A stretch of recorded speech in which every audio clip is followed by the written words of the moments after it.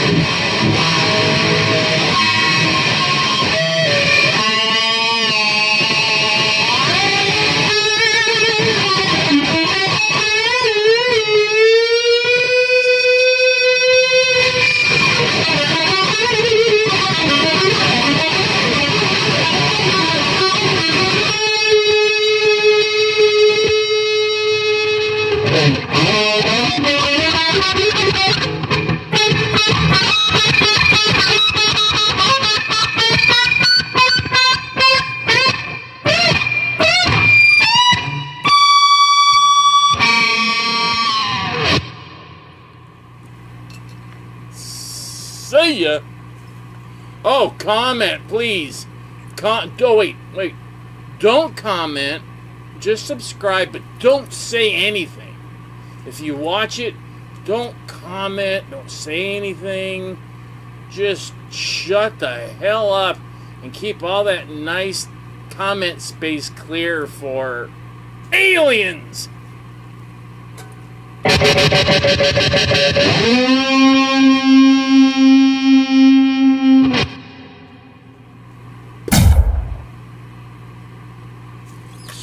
See ya.